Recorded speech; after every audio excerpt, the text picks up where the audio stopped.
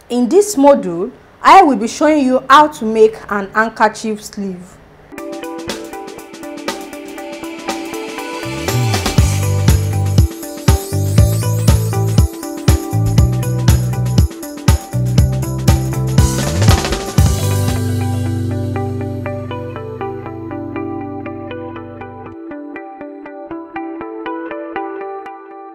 In making an handkerchief sleeve, I have my pattern paper folded, and I folded this into 4. Okay, I have my first fold in a vertical form, then I have my second fold in an horizontal form, like so. So this fold is for a 360-degree circle. So if you are making a full circle skirt or full circle sleeve, this is the way you should fold your pattern. First fold vertical, second fold horizontal, or vice versa. It can be vertical horizontal and horizontal vertical, but not vertical vertical or horizontal horizontal. Now that I have my pattern paper folded, the next step is to decide the measurement I'll be using. The 2 basic measurements needed in making an handkerchief sleeves are the radius and the sleeve length. In getting the radius, this has to be with the formula of a full circle. The value used in achieving the radius of a full circle is 6.28. If you have gone through my intermediate level course, in some of the videos I explained how you can achieve a full circle and an half circle. Okay, the formula used in achieving the radius for a full circle and radius for an half circle. So for the full circle, the radius used is 6.28. This value is standard. So if you want to learn more about this, kindly go through my intermediate level course. I gave you in full and details how we arrive at 6.28, as this will help you to cut any form of circle, either half, that is 180, 360, 720, 144. Just mention any circle cut, you'll be able to achieve them. So in this tutorial, the armhole circumference measurements I'm working with is 25 inches. And I got the 25 inches with the basic bodice block I have here.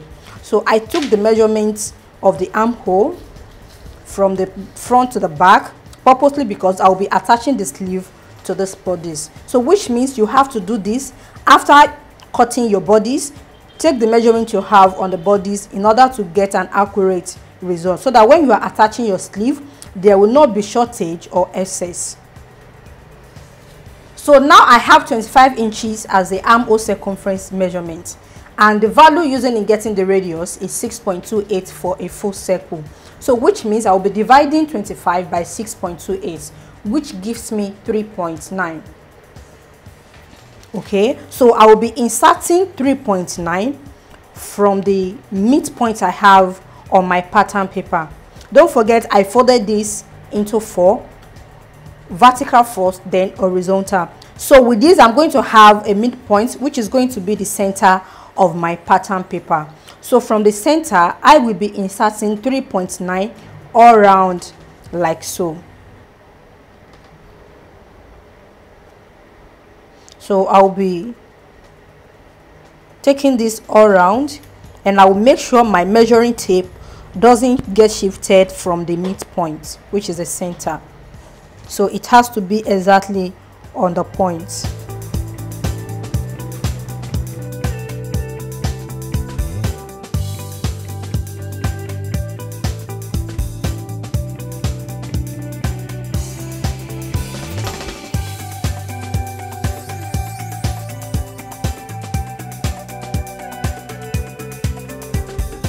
Now I have my radius of 3.9 inches marked all around, as you can see.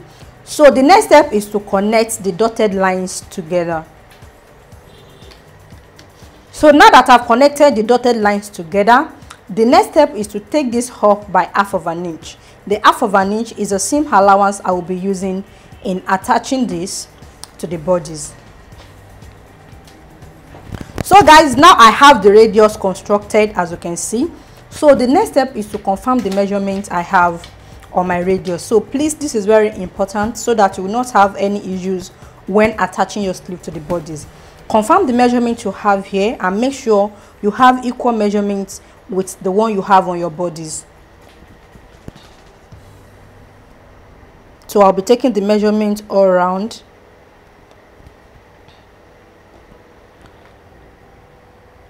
Like so.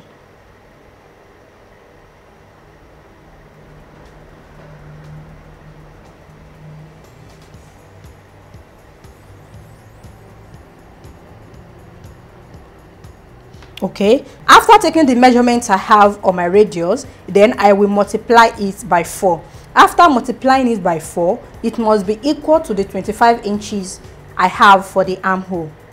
So which means after taking your value here, you have to multiply it by 4, which must equal to the armhole circumference measurement you are working with. So now that this is done, the next step is to insert the sleeve length. So now the sleeve length will be taken from the radius point, not from the starting point, which is the center of the pattern paper. Okay, and this measurement has to be taken on the real value I inserted, not on the seam allowance point. So I will take this from here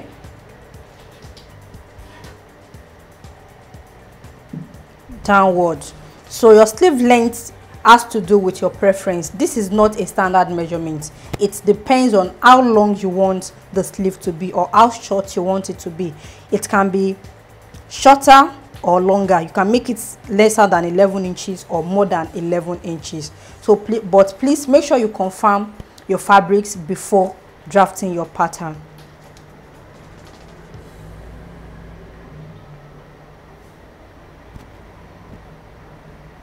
So here I have 11 inches marked. Then from here as well, I will take the measurement I have here. So you can see what I have here is not up to 11 inches. I have 9.5 inches. This means I cannot use 11 inches as my sleeve length. So what am I trying to explain is, after folding your pattern paper, you have to take the measurement you have left here. What you have here is what will determine the length of your sleeve. Okay. Also, if you know you cannot do this with your pattern paper in order to save your pattern paper, you can do this directly on your fabrics, because there is no much markings, so that you will know the exact value to insert on your fabric. So that you know the exact value to insert on your fabric, you will know what you have left. So once you take these measurements at the shorter part of the fabric or pattern paper, so whatever you have left is what will be the sleeve length. So here I have 9.5 inches. So I will measure 9.5 inches downward instead of 11 inches. So from the 9.5 inches, I will have my seam allowance. So which means the 9.5 inches is together with my seam allowance. I will be making use of 1 inch as my seam allowance. So which means the sleeve length is 8.5 inches. So from the radius point here, I will insert 9.5 inches.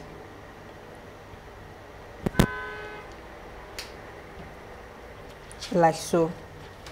So from this side also, I have 9.5 inches.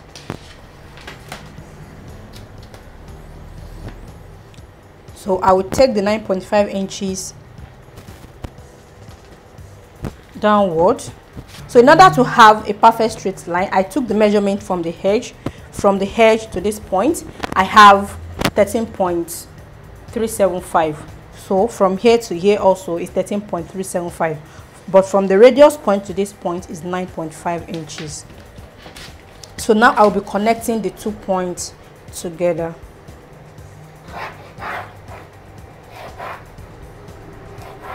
Okay, so now that I have this done, then I will be making a straight line on this side as well.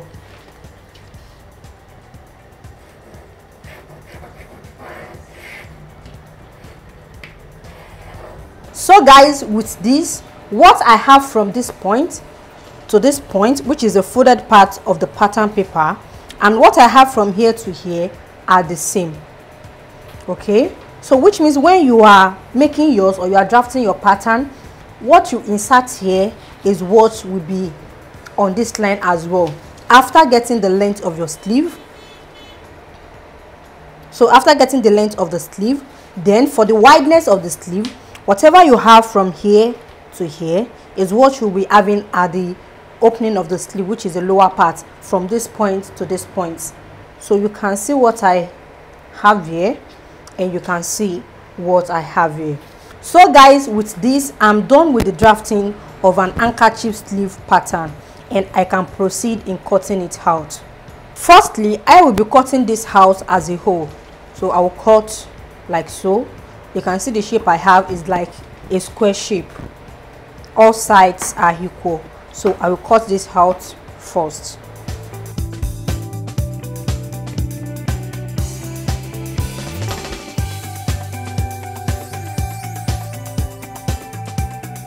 Okay, so now I will be cutting out the sleeve opening, which is the armhole area. So I'll be cutting on the seam allowance line I measured out. Now I have my pattern cut out, and this is what I have after cutting it out. So the next step is to open up the sleeve pattern, then refold it in an opposite direction. Initially, when I folded this, I folded vertical first, then horizontal. So in this case, I will be folding the horizontal positioning to vertical position and the vertical position to horizontal positioning. So this is what I'm trying to explain. So this is the horizontal folding, and this is the vertical folding. So when I open it up, I have something like this. So if I want to fold this back to its original position, this is how I will fold, the way I folded earlier. You can see what I have. But now I want to fold in an opposite direction. So instead of holding this like so, I will be holding this side like this. So this is going to be the horizontal now. So the vertical positioning is coming to the horizontal position, while the horizontal position is coming to the vertical position. You can see what I have. So I will have to refold this, then press my pattern appropriately. Okay, then I will take this like so.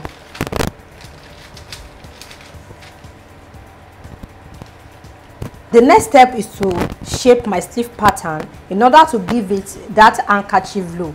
So this shaping I'm about to show you is what makes this an handkerchief sleeve. So I will come to this side, which is the center. Then I will take the measurement I have there from this point downwards to the hemline. Then here I have 10 inches. Then I will come to the other side, which is the opening side, the open side, and I will insert the same 10 inches from the shoulder line, which is the starting point here. And I have it here. Can you see what I have? Then I will take my straight ruler, then connect this point, which is the 10 inches point, to the hemline point I have on the other side. This point, like so.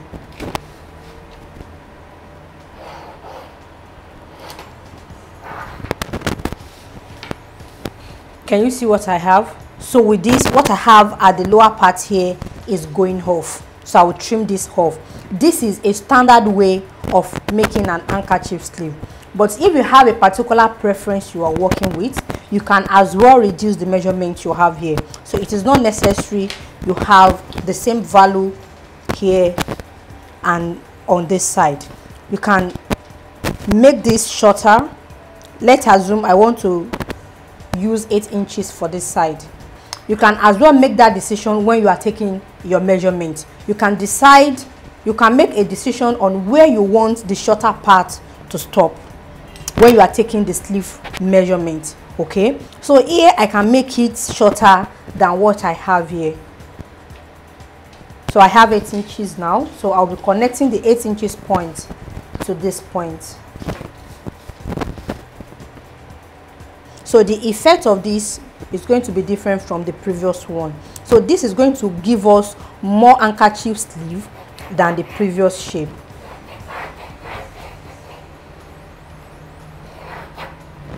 Can you see what I have?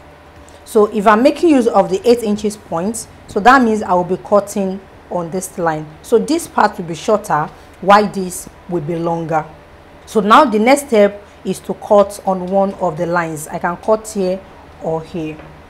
So now I will proceed in cutting out the shape. So I will be going for the second line, which is the 8 inches point.